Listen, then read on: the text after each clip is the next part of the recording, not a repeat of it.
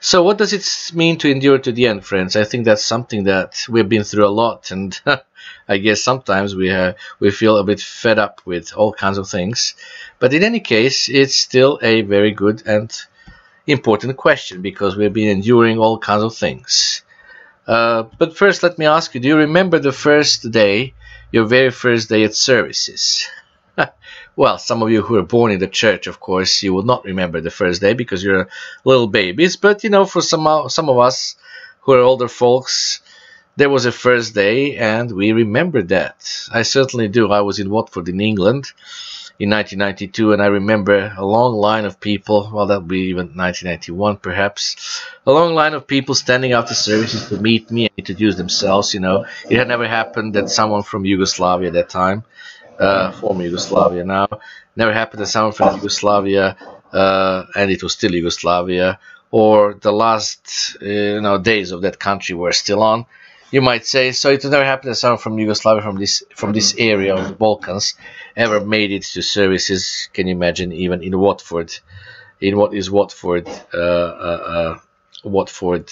England? So of course that was quite an attraction, of course, and therefore there was a long line standing. That was a kind of significant day for me, but also for them. It was a very unusual and historic event for that congregation. And then in August next year, 1992, I finally went to attend Ambassador College. And I was the last student to be admitted to the college that year. And we were basically the last generation that was admitted under the still sound doctrine preached by the church. Among those 1,200 students, I did kind of stand out again, as I was the only person from Yugoslavia, later Serbia, to ever attend such an institution. And I cannot say that it was always the greatest experience there because of various problems, but I was very sociable and individual, but also sociable. So, as you all know me, I was unique in my own way. In any case, I've met so many people of all colors and walks of life, and there was almost no social event that I did not attend an ambassador, because we had all kinds of cultural clubs, and various other social gatherings. So all those cultural clubs get-togethers, I attended all of them. And I remember that my boss at library where I worked, my boss Jerry Patillo, a lovely fellow, commented to me once. He said, this is God's college, but this is also the American college. And however, you have managed to be a part of all ethnic groups here. Because shortly before his comment, a phone call came in to the library, and one of my friends invited me to an Indian meal. He was originally Indian, living in Belize, and he was going to make an Indian meal at the home of our barber at Ambassador. According to the Texas law, it was not allowed to have haircuts in our dormitories and stuff, so we had to have a barber. We had to have a barber as an official barber for the college, and so we were invited to his home and the home of his wife, and it was lovely. And of course, the meal was so hot, as you can just imagine. So some of them were just fanning their mouths, trying to, make it more enjoyable. But it was a lovely experience. But again, those are things that you remember, and those were the beginning of my true Christian life. I also remember there was a small package that was waiting for me one day at the library, and when I opened it, it was a cake, and there was a card from I don't know who else, but the card was saying, well, it was hard times in Serbia. It was a civil war in former Yugoslavia, so they kind of wrote, the message was kind of, we're sorry for all this happening. They're our brethren too, even though we never had any brethren really in former Yugoslavia. A few individuals here and there, but never really a congregation of some sort. Nothing like it is today. Today we have a functional congregation meeting online every Sabbath, and we also have the wonderful radio, Hope of Israel, or the Biblical History in Serbian rendering, being broadcast every day, 24 hours a day, which is wonderful. Something quite amazing. So we've been reaching who knows how many people, and we see statistics every month or every second month coming from Randy, so it's quite amazing. But anyway, I still don't know, who sent that cake and then that card. I think it was the French department, because we had various language departments in the college where students who were from those countries worked for those departments. They would be translating literature to their native tongues, Spanish, French, German. But to this day, I don't know whose exactly idea was this, but it did happen. And there are so many memories of this sort that I can share with you, friends, and so many things I've learned from so many people, people I considered God's people and people I considered converted. Now, let me tell you something else that was very important and quite amazing, and it just remains as a shock to me to this day. It was, I think, a winter of 1994, and it was a Saturday night, and occasionally we would have movie nights for the student body, and the movies were shown. They were all carefully selected, of course, and that Saturday night we were watching Chariots of Fire. At one point, the main character in the movie, who was a runner and pressured to train on the Sabbath, because there was a running race, there was a race, competition race, you know, at some point down the line. But anyway, he was pressured to run on the Sabbath, and he just made a perfectly clear statement which said, "I will not run on the Sabbath." And my word, as soon as he uttered those words, brethren, there was a rousing applause in the audience, and hundreds of my student colleagues were exalted, delighted, encouraged. They were so moved by those words. I was one of them, of course. And there was a big clapping, and everybody was moved by that scene. That will be winter 1994. That will be winter 94, sometimes I guess would be November. Sometimes in December of that same year, 1994, the leadership of the church announced that Sabbath keeping was no longer required so strictly. And on January of the next year, there was another sermon from the pastor general at that time. And that sermon, of course, came and derailed the Sabbath keeping even more. People called it Russian Orthodox gift, you know, because it was delivered on January around the Russian Orthodox Christmas. So they called it Russian Orthodox Christmas gift. The overwhelming majority of those who cheered Sabbath keeping in the winter of 1994 stopped keeping the Sabbath, brethren. Many of them left the Church of God entirely. With some of them I'm still in touch. They're still very good friends. Some of them were my very close friends indeed. The demise of former Yugoslavia and the apostasy of 1995 in the Church of God are probably the greatest shocks I've had in my now 52 years long life. Now, I don't know why all of those people left. I really have no clue to this day.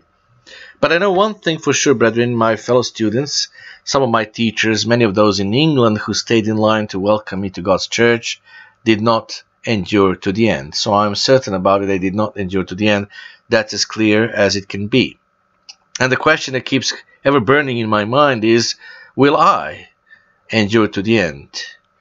You know, I often remind us of those words of Jesus Christ that those who endure to the end will be saved in the future. But what does it mean to endure to the end? The scriptures related to enduring are helpful. They give us direction in this particular regard.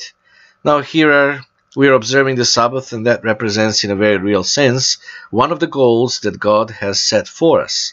But if we give up, if we quit, we won't make it, we will not reach that goal. Now, why would we want to endure to the end in the first place? Well, if you go to Matthew 24, there's a well-known scripture, the one which I dread most and more than any others. Those are the words of Jesus Christ in Matthew 24:12. And because lawlessness will abound, the love of many will grow cold, but he who endures to the end shall be saved.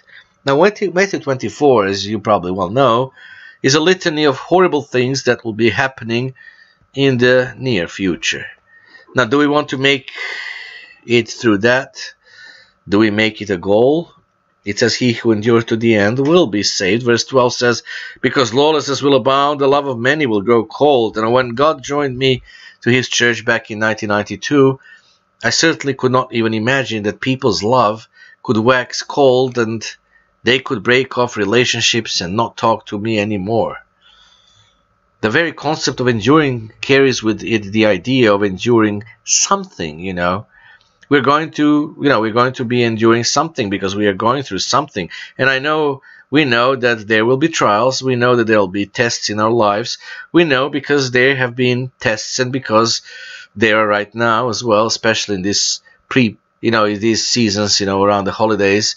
Now we are over the Passover holiday, we're over the Pentecost holiday, but the various pressures and temptations were very great, especially those two deacons who were to be appointed at the Passover, or at the Pentecost, and they were. And so we know that there will be tests and trials in the future as well. Some of those trials come from without. Some of those trials, at times, as we have seen recently, come from within. Some of those trials may involve persecution. That may be one of the things that we will have to endure. We're enduring these months, I would say, a whole sets of various lies and make up stories about us. We were accused of being talebearers, but those who accuse us have fallen into their own traps, so they're just spreading talebearings and stupid things, and sending some of them detestable messages. And anyway, we're enduring it. It's it's not easy, I know, and for some of you it might be quite unexpected turn of events. But brethren, sometimes, yes, persecution came from within. That happened quite a lot in the history of the Church of God, and you could see that during the Gnostic, how could we call that, conspiracy? Let's call it Gnostic conspiracy. During Gnostic conspiracy against the Church of God, which subverted the Church from within and created something totally different. The next century, the 2nd century, when the curtains was raised, you could see a church completely different from the one that was founded by Jesus Christ and perpetuated by the apostles. In any case, some of those trials, brethren, that we also endure may involve persecution, and that may be one of the things that we will have to endure. There are some church members that have had to endure a certain amount of discrimination on the job, for example, because they're Sabbath keepers. Discrimination on the job we have all experienced here in Serbia, for example. And there's some discrimination you wouldn't believe, for all kinds of reasons, which you who live in the Israelitish nations cannot really understand that much. But those of us who live in Gentile world, we understand, and we know we have experienced even discrimination on the job because our members are decent people. They don't want to get in there and curse and have filthy mouths like most of the other people that they're working with. They don't want to pick up the phone and lie. And it's very common here in my country that you pick up the phone and you say that the boss or whoever is that is being looked for is not here, is not currently here, is not at this moment, is not here in the office, and all of that thing. It's a very common thing here in Serbia, lying like that. Now, of course, you in the States and other Israelitish nations will be horrified. And you may wonder, but that's why I told you many times that living in a Gentile country is far more challenging than living in an Israelitish country, Sometimes it's difficult to, go God's way and to do the right thing. Sometimes we're persecuted for doing that. Some are persecuted for other reasons, for different things in our lives. We know what that is like.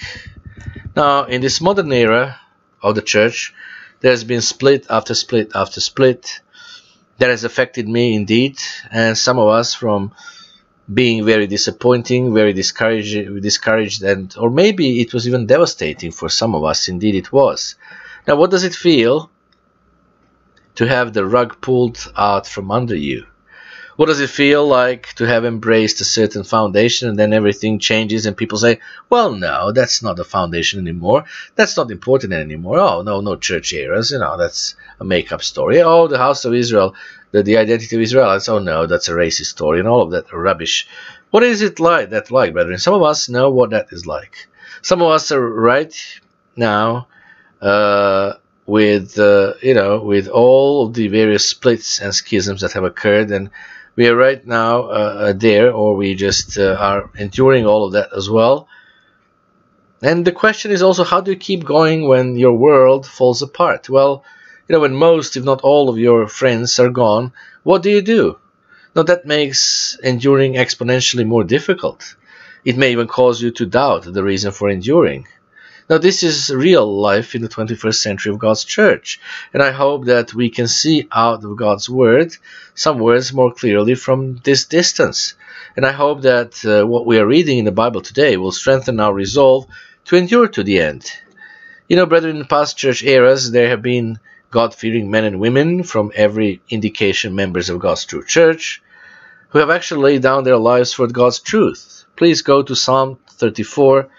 Let's pick it up in verse 15. We can take comfort in these scriptures here, you know. Psalm 34, verse 15. The eyes of the Lord are on the righteous, so he's watching us in a very positive way because he wants us to make it. He wants good things to happen to us. Verse 15, so the eyes of the Lord are on the righteous, and his ears are open to their cry. The face of the Lord is against those who do evil, to cut off the remembrance of them from the earth. The righteous cry out, and the Lord hears. Now, why would the righteous brethren be crying out? Is it because they're going through some trials and some difficulties? Yes, indeed. The righteous cry out, and the Lord hears and delivers them out of all their troubles. You see, it doesn't say, and when we choose to go God's way, everything will be wonderful and God will arrange our lives such that nothing bad ever happens. No trials. No, it doesn't say that. That's not what the Bible says. The message is, troubles will come and God will deliver us out of these troubles. Verse 18, the Lord is near to those who have a broken heart. So here is the key in discussing the entire subject now of enduring, of persevering. Here is one of the keys, at least. God will deliver us out of the trial if we are of a broken heart. And then it says, and save such as have a contrite spirit. Now, if you have a repentant attitude, and what does it mean? Well, in its most simple terms, it means that we recognize that God's way is right. We also recognize that we haven't always been going God's way, and that we have done some things that are wrong, and we repent of that. We ask God for help, to help us to repent. We ask God to help us see what we should be doing and to get back on the right path. A broken heart, a contrite spirit, brethren. We have to have that, or we can't have God's help in an enduring and a continuous way. Because if we are not going God's way, we put ourselves in a different category. The righteous, those who have a broken heart and a contrite spirit, will be helped in this way. Now we realize that God will eventually bring everyone or give everyone the chance to come into his family.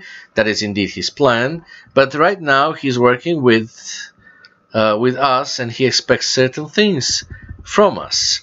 So in verse 19 it says, many are the afflictions of the righteous, but the Lord delivers him out of them all. So once again, you know, we will have afflictions, trials, difficulties. Verse 20, he guards all his bones, none of them is broken. Evil shall slay the wicked, and those who hate the righteous shall be condemned. The Lord redeems the soul of his servants, and none of those who trust in him shall be condemned. Now that is a very encouraging message for us, isn't it? You know, God's eyes are upon us. He wants us to make it, and he will help us. 2 Timothy chapter 3, verse 12. Here is one fact of life, in God's church at least, if we are walking in God's way. 2 Timothy 3, verse 12. Yes, and all who desire to live godly in Christ Jesus will suffer persecution. Now, it's not one of our happiest thoughts, and I know it's not one of those happiest, scriptures we would choose to quote, but we have to be realistic, brethren. We have to realize what this scripture brings, and every other that we may consider not to be so uplifting in any case. We have to realize what is going on through those big trials. We have to realize how important it is that we endure through the trial, that we cry out to God. And that's exactly what we do. We cry out to God. We say, help us, please, and he intervenes. He helps. That strengthens our faith, and we go forward. We endure. We're through that trial. Bring on the next one. Well, we don't, of course, always think of it in that way. But the next one will come eventually, and when it does, we cry out to God once again. We ask for his help. We ask for his intervention, and he will help. We should be very, very thankful for that. So let's go now a couple of verses previous to that. Verse 10. Verse 10, but you have carefully followed my doctrine, manner of life, purpose, faith, long-suffering, love, perseverance, persecutions, afflictions, which happened to me at Antioch. Well, who is this saying? It's the Apostle Paul, brethren. What, is he lifting himself up here? Oh no, not at all. He is lifting up God's way of life. Is it wrong to look at a person, to look at a positive example, for example, that somebody gives us and say, that is encouraging to me? Well, no, it's not wrong, of course. The Apostle Paul says, says, you have done it, and that's good. Do that. As long as I'm following God, as long as I'm going God's way, and you see what I go through, the persecutions and the afflictors, you see what happens to me, what persecutions I endured, and out of them the Lord delivered me. And indeed, there is the emphasis. You see, it is on the fact that God delivered him, not that he did anything. He didn't. It was God that did it, brethren. But we can look to the example of a human being. There is nothing wrong with that. Paul sets the stage for us to do that. But we look at the example of someone who is following God, who is doing God's will, and we can be encouraged by that. And Paul said that we should be. Verse 12, yes, and all who desire to live godly in Christ Jesus will suffer persecution. So once again, we will be delivered out of it all. That is the important reminder. It's important to remember all the time. Did the Apostle Paul give up? No, he certainly didn't. The Apostle Paul endured, and he endured a lot. Persecutions, afflictions, stonings. What happened to him at Antioch, Iconium, and Lystra? He endured a lot. He was persecuted a lot indeed. Now, do you know what a stoning is, for example? You know, stoning. He was stoned to death. And the Apostle Paul more than once was left for dead after being stoned. Paul was persecuted in the worst kinds of ways, brethren. But he said that the Lord will deliver us from it all if we endure. He endured, and he went on to other things, other trials, other happy moments in life, other things that he learned, other times when with God's people. But he endured nevertheless. He kept it at it. He did not give up. We need to take the example of the Apostle Paul, brethren, and not give up. Never give up. Now, there are important trials that come from without. Sometimes trials come upon us from within. Sometimes we cause our own trials. We set ourselves up for a difficult situation in life. Part of what we need to be learning is not to do that. As we follow God's way, we will do less and less of that. And now let's look at the Galatians chapter 6 and verse 5. Galatians 6 verse 5. Sorry, it'll be verse 9 rather than 5. So Galatians 6, 9. And let us not grow weary while doing good, for in due season we shall reap if we do not lose heart. So we have all been through a lot, and when we were younger, those trials were to us, horrible things. We have been betrayed, brethren. We have been disillusioned and discouraged. In many cases, we have had the foundation stripped right out from under us. Now, we've been through some pretty nasty things, and we were just trying to do good. So, do we give up because, well, those people did this and said that and changed this and changed that? Well, do we give up because of that, brethren? No, we do not. We go back to the foundation and we say, I'm going to do what God says to do. And I will not become weary. And it's easy, very, very easy to become weary. Now, I know that, and you know that. I began reading my quite avidly the literature from the Worldwide Church of God when I was about 20. My English was not sufficient, so I kept using a dictionary in order to understand what was written. Much of my interest in the truth was the example of my aunt in England. I'm now 52, and I've been around for a while, Now, some of you also have been around for a while, and you know what has happened in your life. You know how discouraging that can be. You know how we can be tempted to quit. We can be tempted to give up. This is a critical time for all of us, brethren, a critical time indeed for all of us, because we cannot give up. We cannot become weary in well-doing. We cannot say, well, after all I've done, and look where I am, and look what is happening to the church. Well, look what's going on. After all I've been through.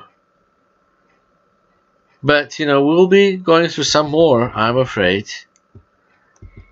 So we'll be going through some more, and we just need to realize that God will deliver us from all of the afflictions, and we need to hang in there, not become weary in well-doing, not by any chance.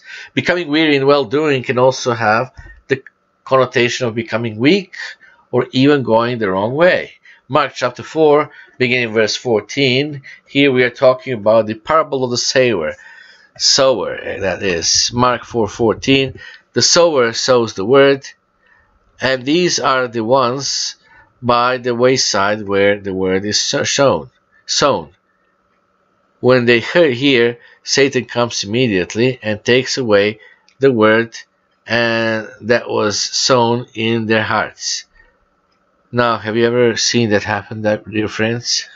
Verse 16, these likewise are the ones sown on stony ground, who, when they hear the word, immediately receive it with gladness. Well, that is great, you know. This article is fascinating, and you know, oh, I love it. And then there are people who don't make the next step. Verse 17, and they have no root in themselves, and so endure only for a time. Now, having roots is extremely important indeed, as you can well imagine. And we see that echoed biblically, otherwise you're just washed away. And here's verse 17, we're in Mark 4. And they have no root in themselves, and so endure only for a time. That was 7, right? For a time afterward, when tribulation or persecution arises for the word's sake, immediately they stumble. Now, are we of those who stumble, brethren? We can be, but we shouldn't be, of course. God doesn't want us to be, and we do not have to be. We don't have to be of those who stumble. We can be of those who hold fast. And we can be of those who endure. And indeed, we need to be of those who endure. Verse 18, now these are the ones sown among thorns. They are the ones who hear the word, and the cares of this world, the deceitfulness of riches, and the desires for other things entering in choke the word, and it becomes unfruitful. So, you know, when your foundation is shaken, you might look around for something else to hold on to. You might go into a hobby, you might start building your house, you might isolate yourself somewhere in the countryside, you might do all kinds of things. Now, of course, having a hobby is nothing wrong in itself.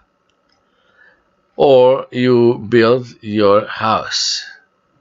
However, if we allow those things to take over our lives, if we divert all of our energy that was going into becoming spiritually minded, if we divert that to somewhere else because, oh, what happened has shaken me, I just need something to take up my time in the rest of my life.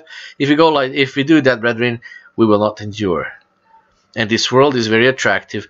There are all kinds of glamorous things out there that attract our attention and draw us away from God's word, away from the realization that we need to stick with it, away from the realization that we have to endure. Now, sometimes when life is hard, we want it to be easy, don't we? We want it to be happy and fun.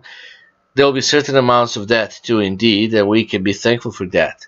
Some of us have had a lot of less of than others. Some of us have more. Now, we need to allow ourselves to be taken away and distracted by the deceitfulness of riches, the desire for other things, because that will choke the word.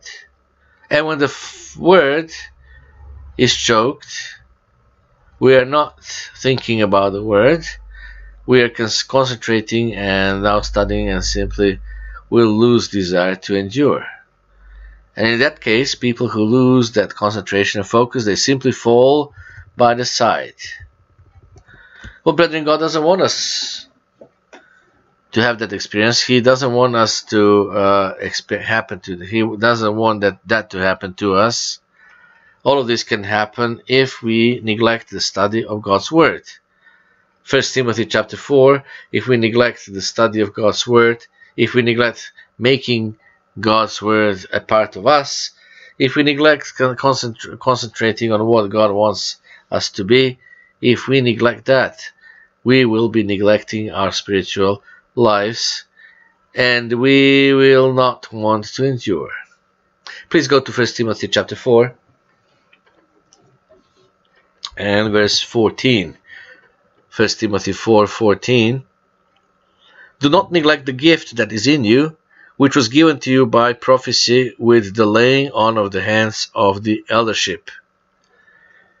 So Paul says, don't neglect that. Now it's easy to neglect, as we read actually in Mark chapter 4. It's easy to neglect, as we read in Mark 4. It's easy to get caught up in the world. We have to be very careful that we don't allow that to happen, but we do not neglect the gift. What God has given us is an absolute gift. The world doesn't have that gift, of course. God has given us knowledge and understanding and wisdom concerning His Word and His way of life that will eventually save the world. Now, that is not what we are doing today, or we will be doing today. Jesus Christ will do that. And nevertheless, we are still learning to help Him do that. Well, no wonder. Let's go now to verse 16, I think. Yes, verse 16. And it says, take heed to yourself and to the doctrine. Now, we need to be reading the Bible, obviously. We need to be learning spiritual principles. We can listen to Bible studies and messages that learn more about God's way. It's extremely important that we do that, indeed, brethren. You see, this is one of the ways that we will endure. But by heeding the doctrine, we will endure condemnation and other difficult things. Continue in them, for in doing this you will save both yourself and those who hear you. Now, it is also important to note that the inverse is true, brethren. If we do not pay attention, do not pay heed to ourselves, if we do not pay heed to doctrine, if we are not immersing ourselves in an effort with God's help to go God's way, then we will not make it. We will fail indeed. Now, we have to be very careful that we don't neglect, with intentions and so on. We can become weary while we're trying to do good. We have to be very careful that we are trying to do good, certainly, but that we don't neglect, that we don't forget about some of the basic points of doctrine, that we don't forget that what all of God's holidays mean. Brethren, God the Father, through Mr. Armstrong, has shown us this meaning. Now, He has laid out His holiday plan for us, indeed. We read it right out of God's Word. We understand that we can be very, very thankful for that, and God has given us that knowledge, very precious knowledge indeed. He has given us that gift that we read about, and nevertheless we can still neglect it. With all of the best intentions, we can neglect that indeed. Now, we stick to God's word, we read God's word, and we meditate on it. Indeed, that's another requirement that we have. That's one way to do that type, that will help us indeed immeasurably. Now, we in God's church, brethren, have goals. God has given us the goals. He has set the goals before us, and we know what is coming in the future, and we know what that God is preparing. We know that what God is preparing people.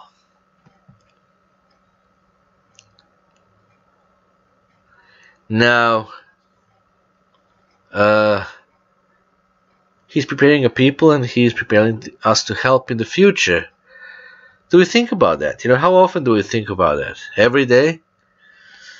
Maybe not all of us do, and maybe we should be thinking about it every single day. Now, what is God doing with us? We are part of a people who is being prepared, and we have to have a goal. We have to set that goal ahead of us. Now,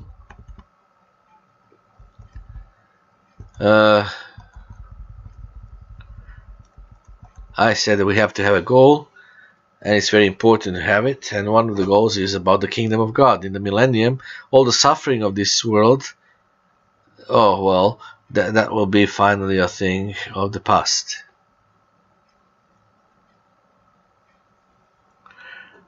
Because that's a goal. God wants us to be there. That is something to really strive for. Do we ever think, brethren, do we think single day? I doubt it. But do we think do we think of the day about why God has called us? How much time do we spend per day, per week, or per month meditating on the kingdom of God and what that means for us? Now, I know what it's like to forget. I know what it is like to be consumed with everyday life to the point that we are not thinking about some of the most important things in our lives. Well, it was a very often case that Mr. Armstrong, often on all the holidays and on other occasions, he would ask that question, why are we here? Are we here because God Almighty has given us His truth, has given us a part in what He is doing? Are we here to learn more about God the Father, about Jesus Christ, His Son, and our elder brother?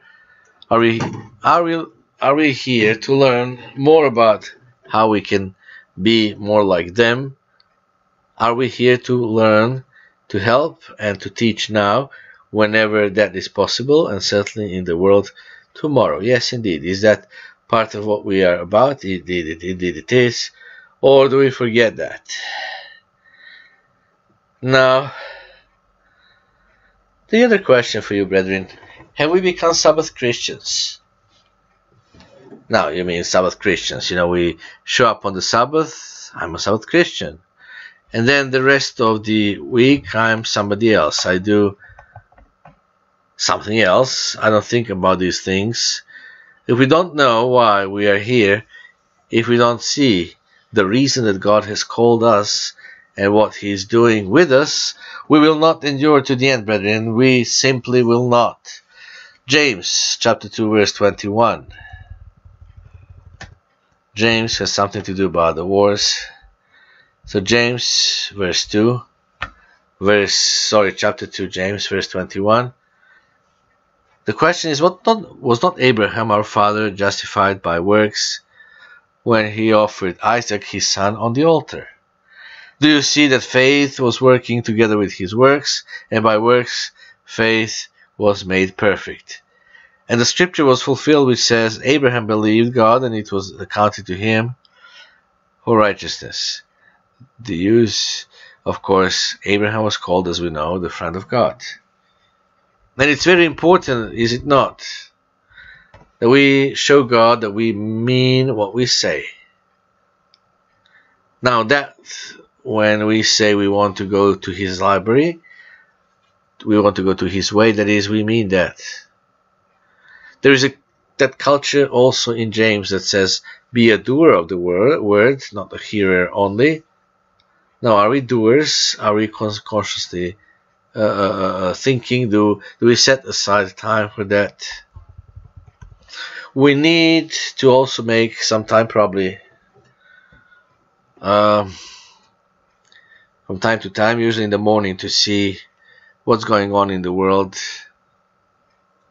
and what might we expect to be going on there.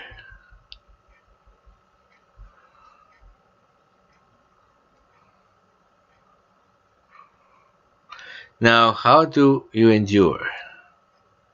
We read earlier in Mark chapter 4 verse 16 that there were some who endured for but a while. They had no root. They did not endure. So you do not endure, you do not make it. Well, you stop, you quit, you fail if you do not have the roots, brethren. And the inverse for that is true. If we are firmly rooted, then we can make it. Ephesians chapter 3 verse 16. Ephesians 3:16, He would grant you according to the riches of His glory to be strengthened with might through His Spirit in the inner man, that Christ may dwell in your hearts through faith, that you, being rooted and grounded in love, and so on. So how do you endure? What do we do, or what do we need to do if we want to be people that keep on going, people that do not quit, people that will not fail? Well, we ask for God's help, certainly, and we stick actually to the basics, and then we ask to be rooted and grounded in God's Word, and we just work at it, we just don't quit. We work at it. We study God's Word, we think about important, rooted and grounded in love. We need to keep the kingdom alive in our minds. The goal has to be there, and if we are rooted and grounded in love, that will be help us to do exactly that. Now, in a sense, brethren, we have to exclude the world. I mean, I don't mean that we become hermits and we live on a mountain top by ourselves or anything like that. No, but we have to have some time where the world stays out and we concentrate on other worldly things, godly things. So there is a proper way to exclude the world, and there is a need for doing that on a pretty regular basis.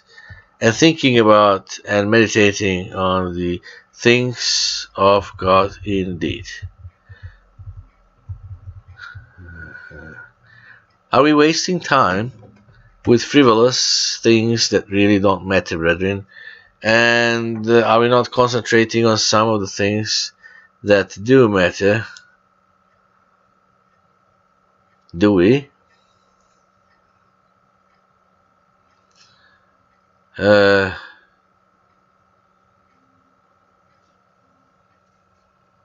Patience gives us the ability to wait, and faith gives us the ability to wait for God to intervene in our lives.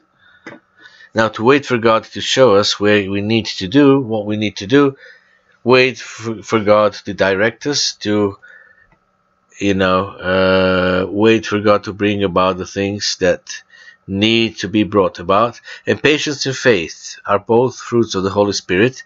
Patience does not, well, it does actually mean certain things, but it does not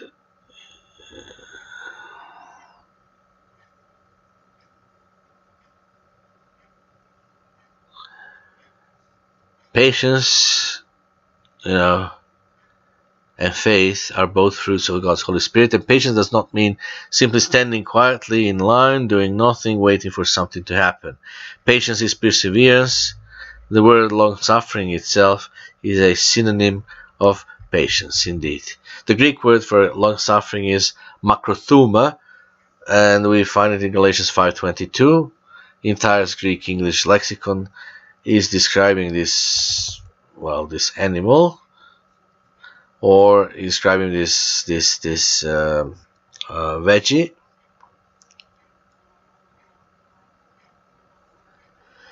There are also several scriptures in which patience and faith are mentioned together. If you go and let's look at Hebrews 11 verse 36, talking about some of the things that people want through.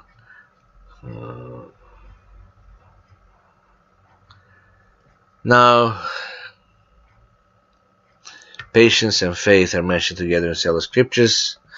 Let's go to Hebrews 11.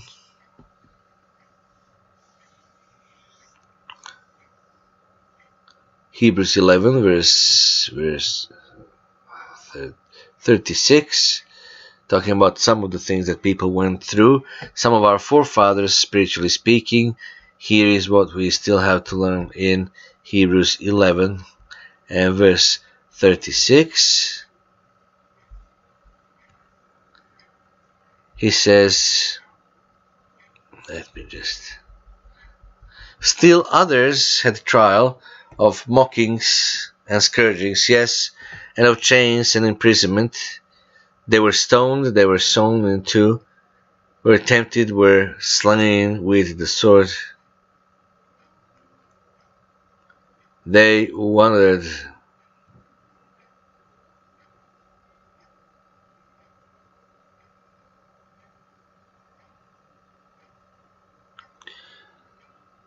Hebrews 11 verse 36.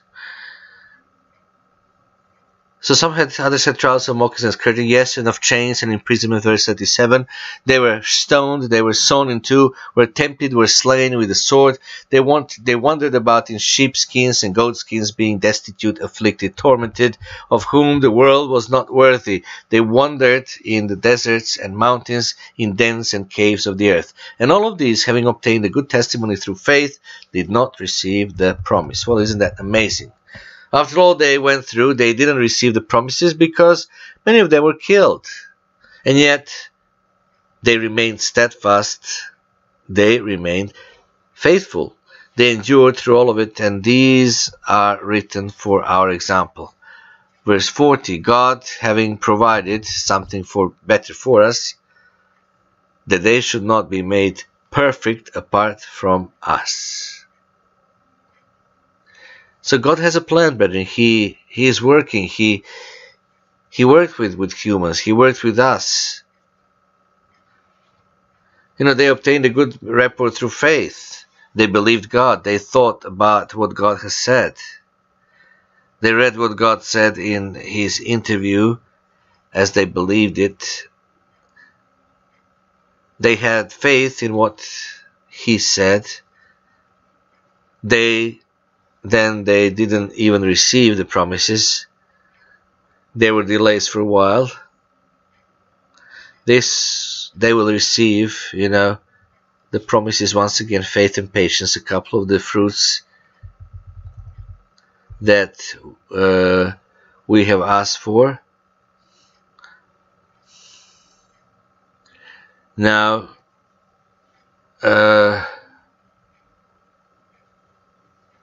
they will receive those promises, and once again, faith and patience, a couple of the fruits of God's Holy Spirit, fruits that will enable us to endure to the end.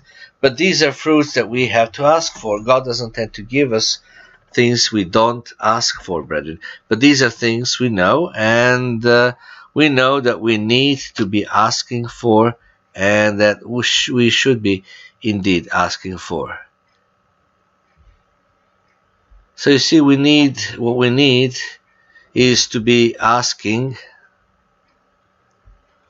We need to be asking for faith and patience. But as I said before, we all have been through a lot. No doubts about that. We have all been through a lot indeed. But according to God's word, none of us has been through too much. In 1 Corinthians chapter 10, verse 13, 1 Corinthians 10:13, "And no temptation has overtaken you except such as is common to man. But God is faithful, who will not allow you to be tempted beyond what you are able." Now, this is something that is there. But with the temptation will also make the way of escape, that you may be able to bear it. Brethren, over the years, many people have given up. Now, God didn't give up, certainly. Why should He? Because God doesn't give up. He never gives up on us. Have you realized that? Never. So as we have seen in several scriptures right out of God's Word, we have to keep our eyes on the goal. We have to remember that we have been taught. We have to hang out onto the foundation. We have to be steadfast, standing firmly, steadfast in God's word on that solid foundation that God has given us. Which means that we need to be thinking about meditating and remembering what that foundation is on a continual basis. Then we need to have faith that God will intervene and that He will keep us. Then we wait patiently for that. No matter how long it takes, we wait patiently because, brethren, we're standing at the threshold of a tremendous period of time. A time when tears will be dried and when suffering will cease. A time when God's supreme and holy law will be completely enforced and will finally bring true and lasting peace to this earth. The exciting part is that God is offering us a part in that. But that, brethren, only if we keep our eyes on the goal and if we hang in there. If we do, there's indeed tremendous reward awaiting all of us. So, my dear brethren, indeed, having all those rewards and blessings waiting for us, let us endure. Let us indeed endure unto the end.